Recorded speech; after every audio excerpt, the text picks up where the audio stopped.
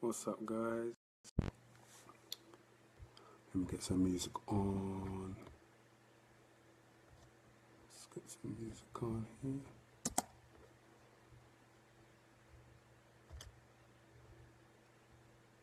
It's not playing.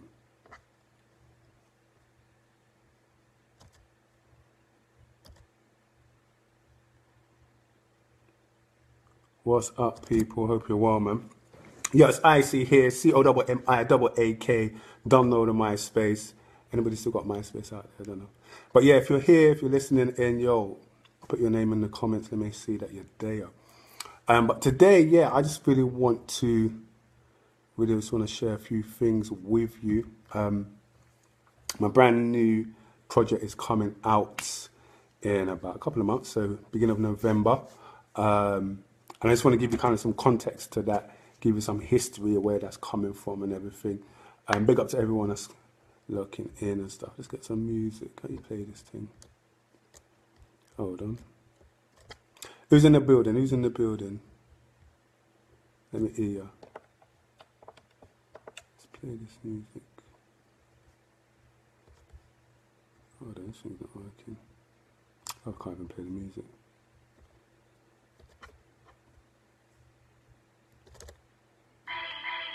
Yeah. Who's got this tune? Dream, think big. Hey, hey. Choo, choo. I'm waiting for my female people to come in and sing. Hey, hey. Hey. Yo. It goes to competition. To benefit the vision. To gain pole position, or fear will rob you blind. Ray Charles Villain. Oh, hold on, let me pause that. Fear will rob you blind. Ray Charles Villain. Fear will rob you blind. Ray Charles Villain. If you don't get that, then you don't get that. But fear will rob you blind. If you let that fear rob you, it's gonna rob you blind.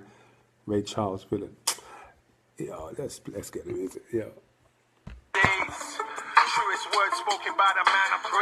I feel that confidence is running through my bloodstream. All eyes on my hammer dreams. You can't touch this. Hey, dream, think big. Hold up. Hold up. Hold up. Hold up. Listen, tell your friends to log in right now. I'm going to start in about 5-10 minutes. I'll get into it. I'm going to share some brand new music and a snippet. Tell you a few more things. Log in. Get your friends to log in. Demi Vulture. Hey. It's not over till it's over. We ain't bluffing. This ain't culture. Get your friends to log in. We're going to start this off, kick this off in a bit. Hey, big up Shay. Big up Glory Chapel, Dunno, Newcastle. Yeah. Hey. Get your friends to log in.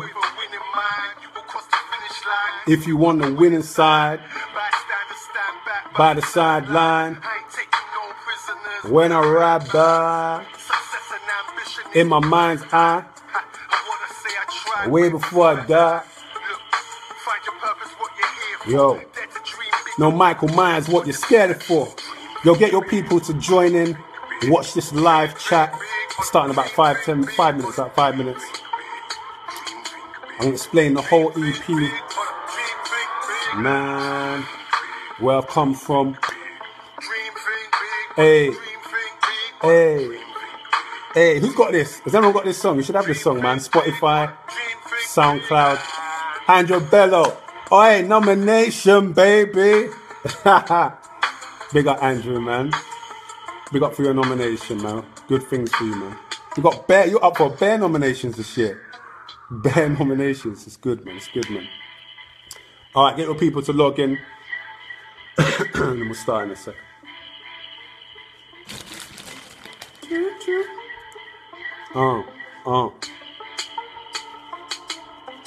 Dream, think big.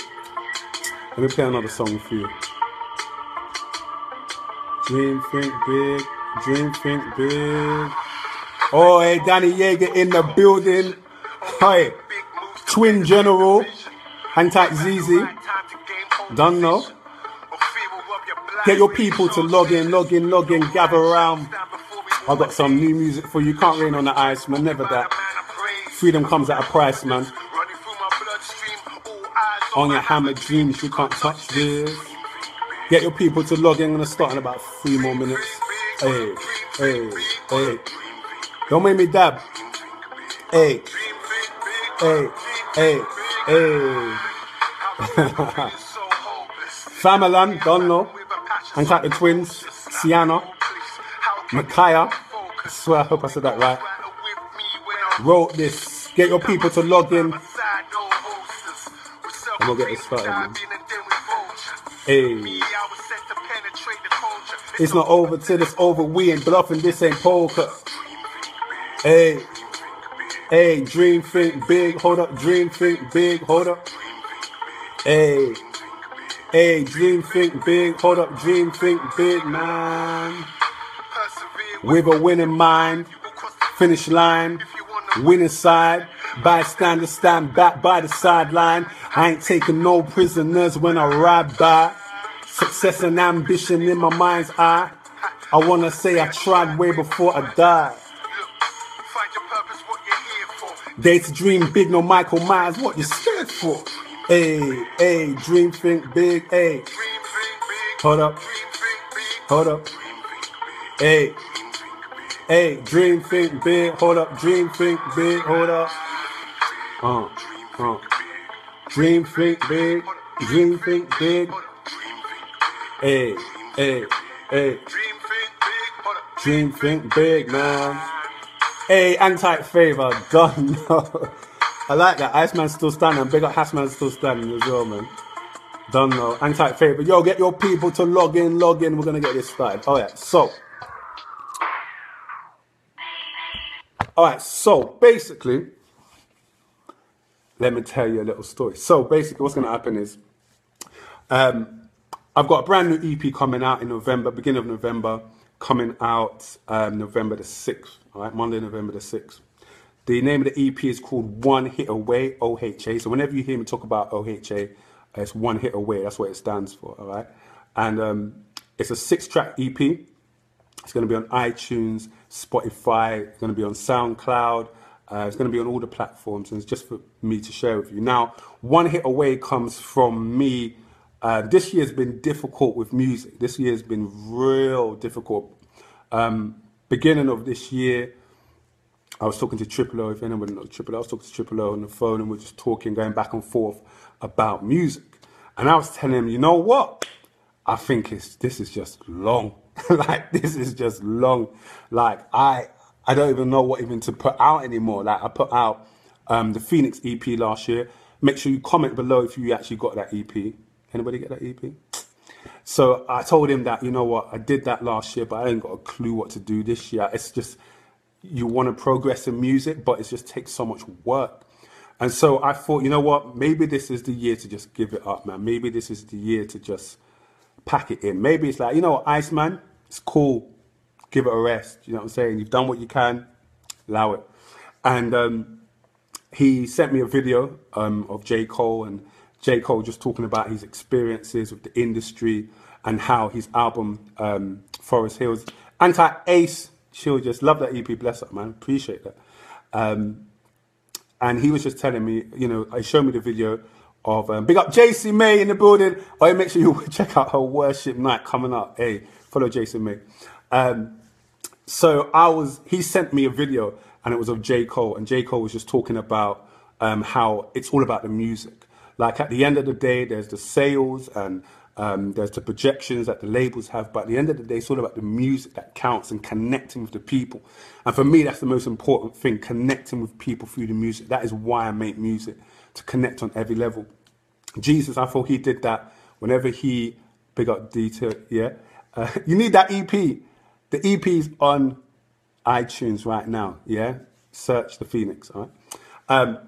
But yeah, so he was just talking about, it's all about the music and it's all about connection. And for me, the connection is a bit weak. For me, Jesus was all about that, all about making sure he got the message through and connected with people. It's a connection week, yeah? Let me see what I got.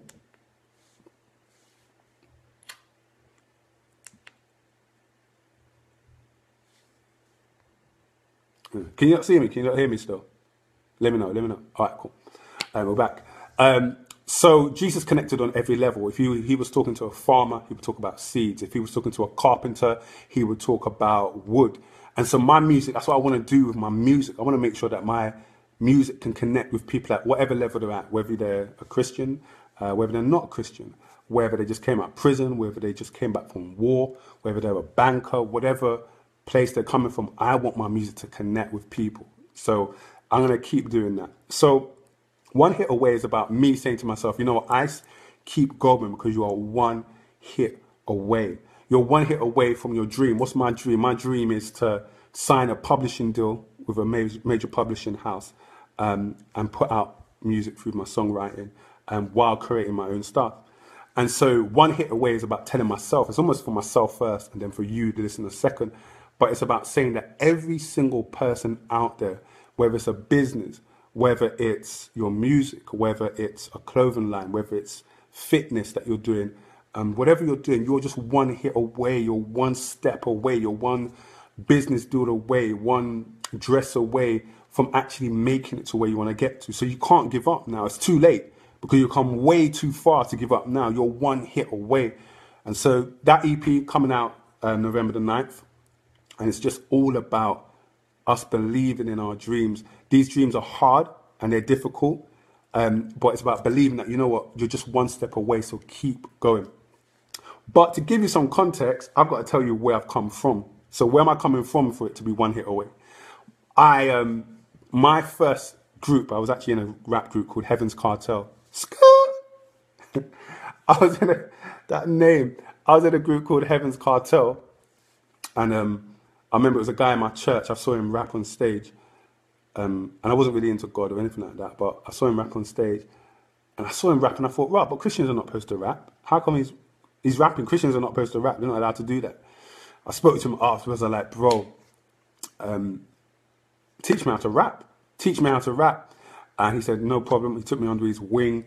And I thought he was going to write my own raps. I thought he was going to write the raps for me because I'd never written raps before. So I couldn't imagine me being the one that has to write them. And then he said, look, we're going to do a track. You have to write your lyrics. I said, I thought you were going to write them. He goes, no, it's you that's got to write them. I was like, all right. I penned a little thing. If you saw what that lyric was, boy, you'll be amazed. And then we just literally put out music, went from church to church, performing. I remember in one show, he dressed up as a blood, all in red. I dressed up as a Crip, all in blue. It was jokes. And then, but do you know what? In those times, I was in the trenches. And I swear, in those trenches, I learned about how to hold a mic. I learned about crowd participation. I learned about projecting your voice. I learned about how to put it in the, go in the studio. Big up Elizabeth, hey. But I learned all these things from the groundwork, from that being in the trenches with him. Going on from there, I left that group to go and do grime. So garage, sorry, not grime, garage first. Garage came around. And to everybody that knows about Little Man, SIA, and to everyone that knows about Nicole's Groove, I'm showing my age here, and to everyone that knows about Sweet Like Chocolate, 138 Trek, dun, dun, dun, dun, dun, dun, dun. Hey, don't get me started. So garage came around, and I hated garage. I hated UK garage. I was like, what is this nonsense? Because I was from a pure rap era. Do you know what I'm saying? A rap purist. And I remember I was in my common room in sixth form, and I was like, you know what? I'm gonna make a lyric for how rubbish this music is. And it was every day, every week, all I hear is House and G.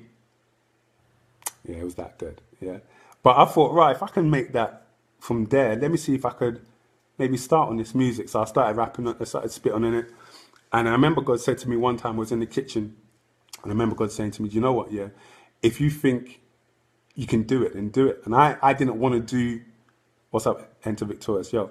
I didn't want to do garage before because I thought it was corny. I thought talking about God on garage music is going to be just corny. Ain't nobody want to hear that. And God was just saying that, you know what, if you're going to do it, just make it sound good. Keep the message, but make it sound good. Make it sound worthwhile to people. So I remember I was looking for a name, and everybody was wearing Iceberg at the time, so I called myself Iceberg. I remember I used to spit under that name at all my sixth form boat parties, Anti Brentside High School, don't know. And I used to spit under that name, Iceberg. I was just called Iceberg, and I wanted to wear Iceberg, but I couldn't afford Iceberg, so I had to change my name. And I think that's where Icie started off, and then it started to have meaning. Big up Jude, my don. All right. And so after that, I did garage. I said to my brother, you know what, let's hook up. It was me, my brother. It was actually more people in commission than you imagine. Like, it was me. I think everyone knows about commission. COMMISSION. You got to put the rest in the bottom, yeah? Put the rest in the comments. COMMI. So I hooked up with my brother. It was me, my brother, a guy called Dele, my friend, my best friend Gabriel, and Daniel Solver, yeah? So Daniel Yeager, you lot might know. We were all, that was commission. And Snoops, Anti-Snoops, Gabriel Snoops, yeah? We were all in that group. But as time went on, it just ended up being me and my brother. And I remember, Christine Joda, A-Type, don't know. I remember we were going to do Festival of Life, and we had to do, those who know about Pastor Mary, she's the Don. She gave us like a trial. And so everybody had to do like a audition to do Festival of Life. This was the first Festival of Life. If you ever went to Festival of Life, put it in your comment section, say, just write Festival of Life. If you ever went to Festival of Life, Excel, before it became the thing, the first one, holla. We had to do an audition for Festival of Life. And she said, right, go upstairs and you're going to come down and you're going to do a song. You're going to show us the song. We didn't have no song. We didn't have no song. Commission. We didn't have COMMI. We didn't have Up To You. We didn't have nothing. So we went upstairs and I said to myself, I was talking to them. I said, you know what? How do you spell commission? And it's like COMMI, SSION. I said, oh, COMMI, commission. I was like, all right, you know, let's make that the hook. And then we just took Wiley's, what is it? Not Woo Rhythm. What was that chat Wiley did? I can't remember, the one that everyone, his first one ever, anyway. So I said, all right, you spit that, and we'll just put it together and just put that in the middle of the chorus. So we went downstairs and we did it. COMMI, and everyone was singing it back, and I was like, okay, let's run this. Went to Festival of Life. I remember it was our time to go on. I was nervous. Because I hadn't done grime. Like, I hadn't done grime before. So it was my first time. It was the first time all of us together. We were nervous. We were scared. And then we went on stage and we did COMMI, and the tune dropped. One guy came, yeah, with his helmet. He had a ped.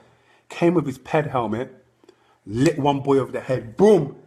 In the crowd. I don't know if it was hype or if it was beef. He lit one boy over the head in the crowd, and chaos ensued. Just chaos erupted. And it just shut up. They had to like shut it down. They cut off the music. We had to get off stage. But it just stuck in people's mind. The chorus, COMMI, put it in the comments, yeah? And from that point on, we were like, all right, something can work here, like commission. Like, let's see how far we can go. And so we did another song called Up To You, as a lot of people might know. And that song just went, it's up to you. Hey, don't let me start. Up to you if you want to check out that music, man. Trust me, iTunes, see it, just type in commission and the UP2 and U. You'll find it there, all right? And that song just went off. I don't know why it resonated with people, but I just thank God it went off. It got used for Trident, so Metropolitan Police. Trident used it for one of their campaigns. We were on BBC One Extra. And we just went everywhere. We went from church to church. Big up the people that know about them days when there was like a youth event every Saturday. Every Saturday. Like every Saturday. And we just went from youth event to youth event and youth event. And we just saw how music could touch people. And music could just connect with people. And from that, we formed AAK. Yemi Adesina. He was the one that got us together, and we had like a collective, like, it was nuts because, big up Abigail, it was nuts because AAK was it wasn't intended to grow how it intended. It just, so it wasn't supposed to grow how it did. It just happened. Like Yemi saw people who we thought had a talent, brought them into the group. We were like the first like kind of UK garage band like group to have a band. We had a band behind us, and that would make up Double AK. So drums, keys, guitar, bass. Big up Lex, big up Chooks, big up Michael Massaday. So all these people came up to form Double AK.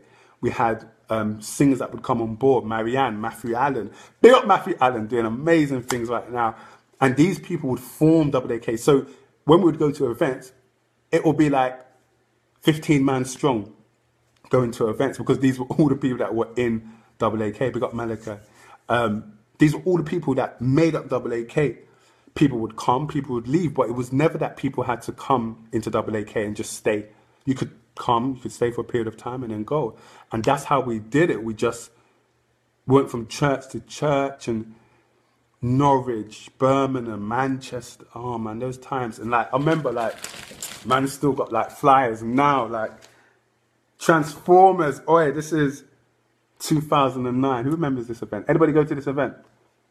Transformers, Rachel Kerr, Lola Godheld, Governor, Faith Child, and in the middle there, big up New Direction, don't know.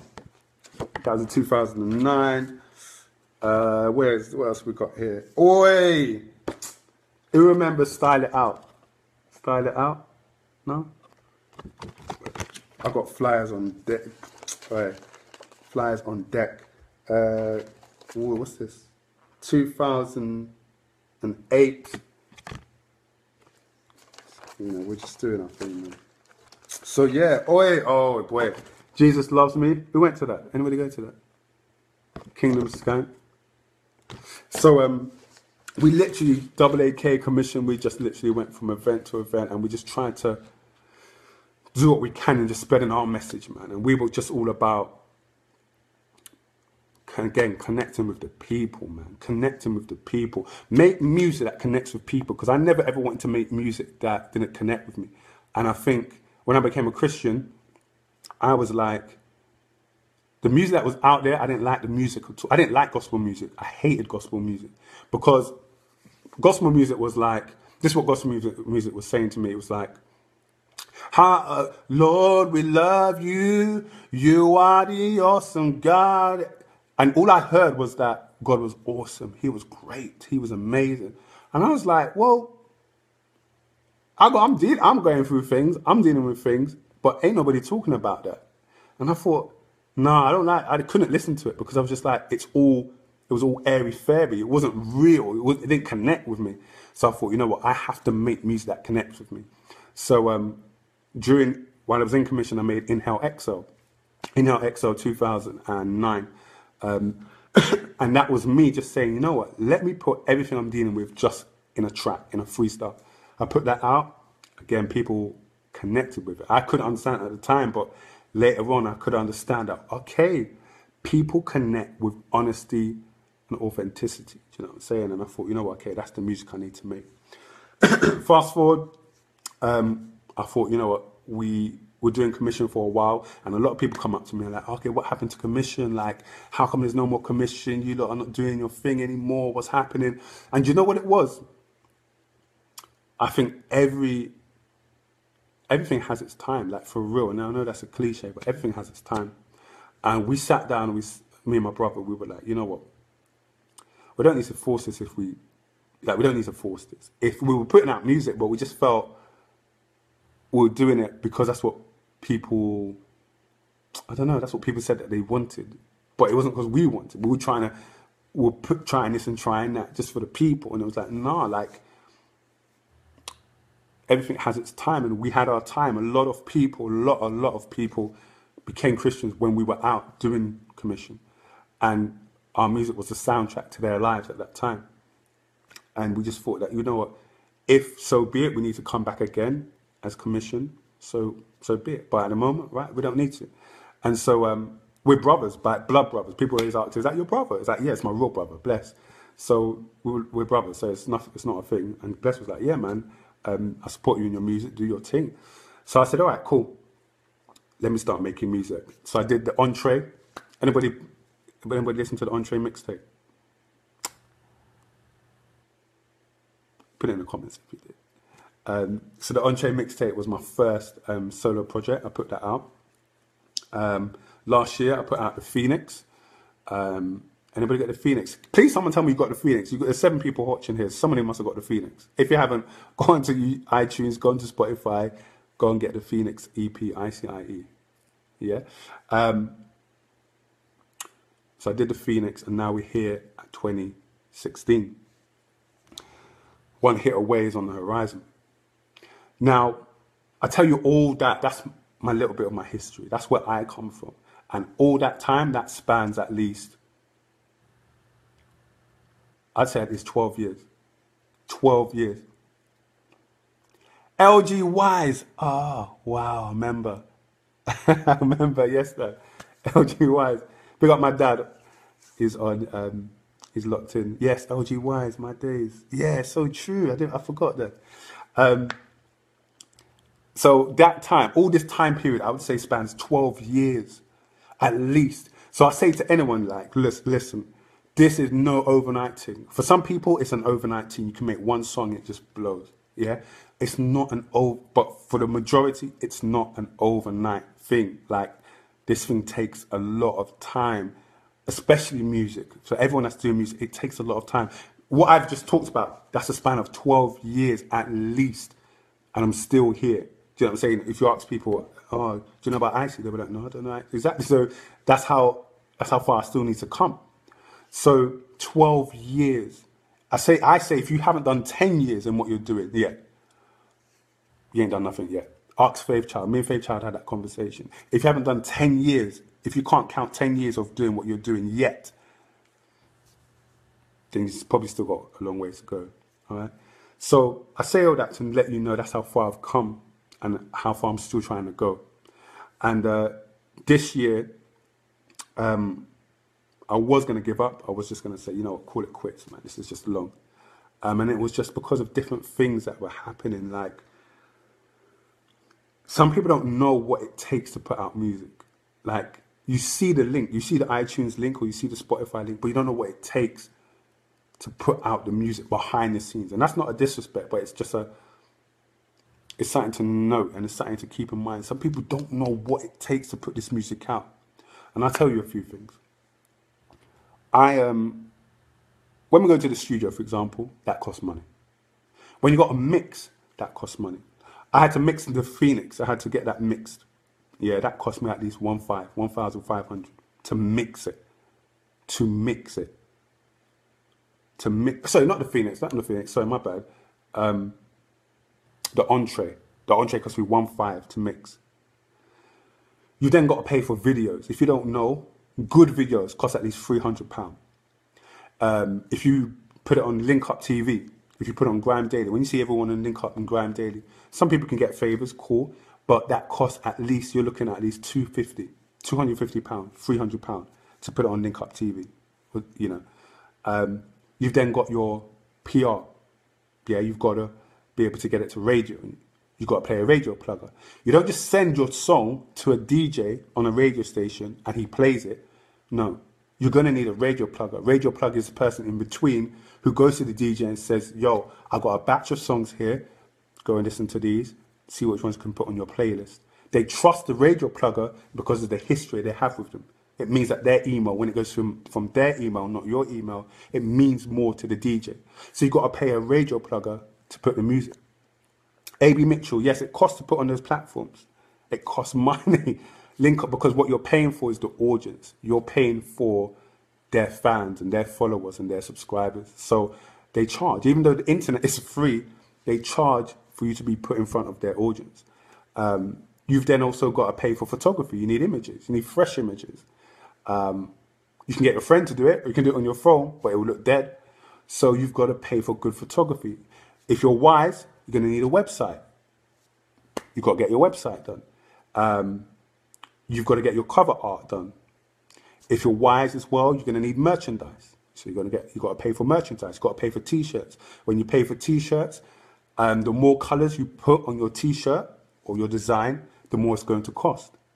Let me tell you that again. The more colors you put on your t-shirt or your whatever your merchandise is, the more it costs. So if you're going to ever do merchandise, if you can figure out a way to do a logo or design that sticks to black and white, you're winning, all right? You've then got to get your music to the blogs. Blogs know this, that their blogs know you need them, so now they charge. They can charge up to £50 or going upwards, whatever their rate is, for them to just blog what you put out. Do you see what I'm saying? What else you got to pay for? You've got to master your music. So you've recorded your music, so you've got to pay for the studio. You've mixed your music, and then you have to master it. If you want it to sound good in a live venue, all right, that costs grands. Like, it doesn't have to cost grands, but to get it good, it costs money, all right? AB Metro, that's crazy. I have a podcast in Toronto playing CH when you have a chance. I will. Could you, AB Mitchell, if you can afterwards go into, if you message me, just inbox me and I'll send you my music. 100% big up to you, man. What else do you need? Then you might do a headline show. Yo. Last year I put on two shows. I did the Phoenix show, which was a music show. I invited people to come down and perform the music to them. But then I also released a book. And so I did a book launch. They cost money. You've got to pay for the venue. Then you've got to pay for additional props if you're going to make your thing something to look after, something to look at. You then have the product, you've got to then promote. Facebook, whenever you see an advertisement on Facebook, it costs money. Yeah? You need to, you pay for them to promote you on Facebook. You pay, and not everybody does it, but if you want a wider reach, you pay to get a wider reach. So that costs money. If you do a live event, you've either got to put money behind you've either got to pay, have a minimum spend, or you have to pay the venue outright. And that's even before you put on your tickets. So these things cost money. When I did the Phoenix, I looked for a venue that I knew I could possibly fill, but wasn't too costly.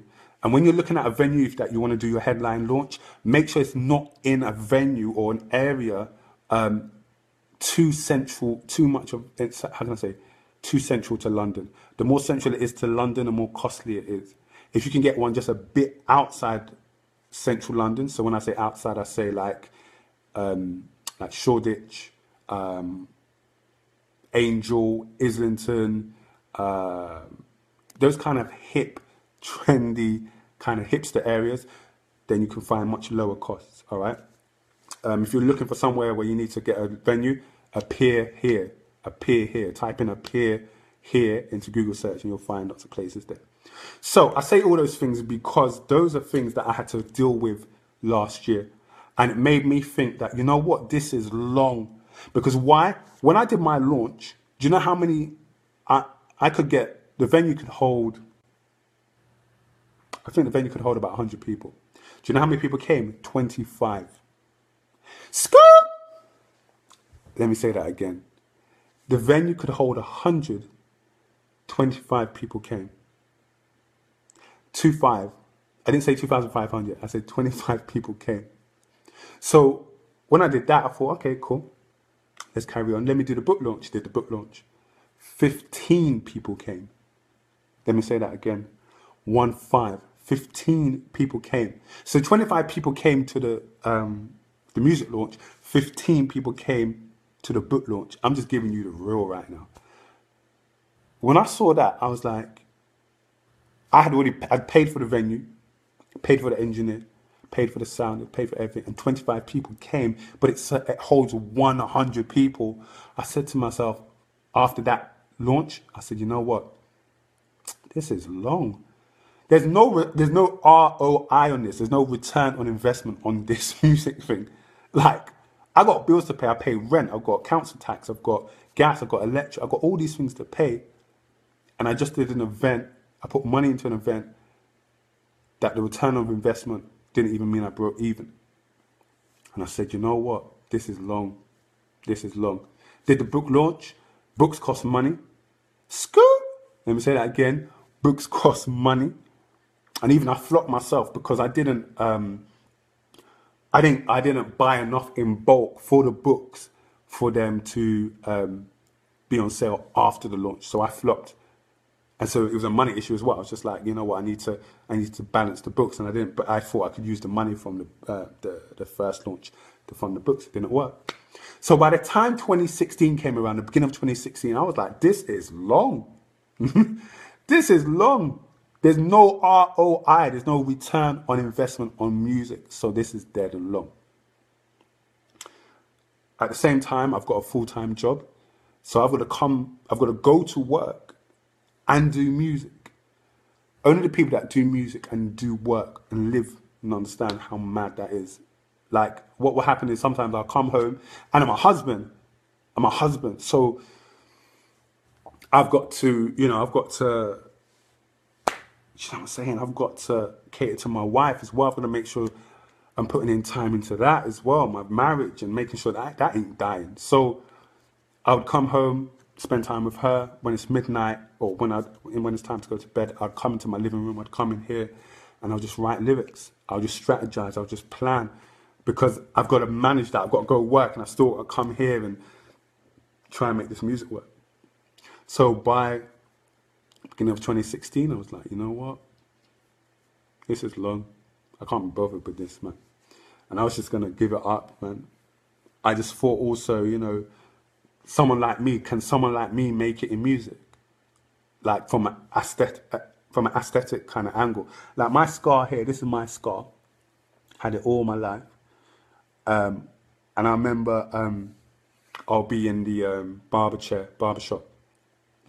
And hey, Joy, I'll be in a barbershop and the barber would say, what, man, chop your head?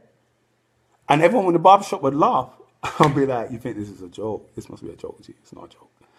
And all through my life, it's always been, thank God, God's given me, I remember my dad said to me once, do you want to have an operation to take the scar away, to get it away, you know, and just put hair there? Because you can see hair doesn't grow there.